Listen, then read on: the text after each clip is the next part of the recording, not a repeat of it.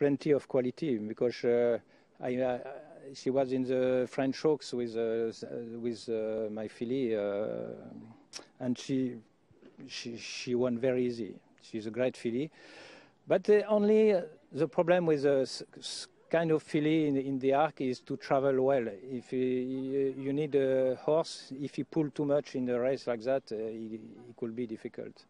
Yeah, because you have the parade and you have the race. There are many horses maybe, and it's important to have a good trip.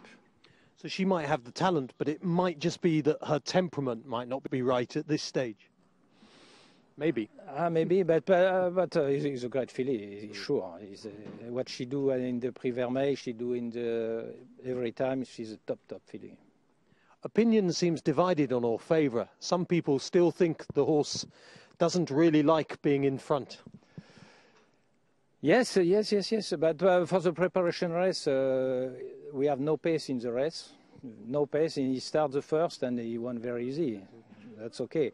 But I think he is the base of the race because he looks very well.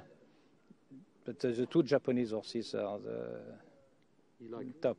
They have the big chance. Ruler of the world, the Derby winner was close to Kazuna, but would you think Kazuna will confirm that form?